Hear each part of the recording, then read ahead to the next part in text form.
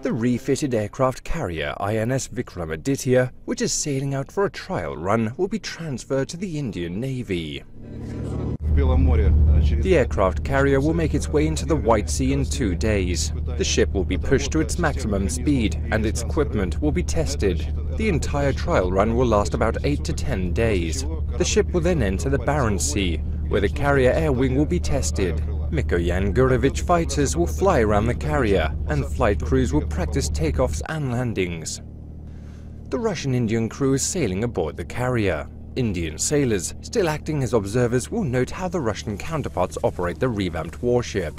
The aircraft carrier INS Vikramaditya was formerly known as the Admiral Gorshkov. The refitted ship has an expanded flight deck and ski jump. We replaced the boilers and all the cables. Our workers laid 2,500 kilometers of cable. New radio-electronic warfare equipment was installed. All of the carrier's trial runs will last 4 months.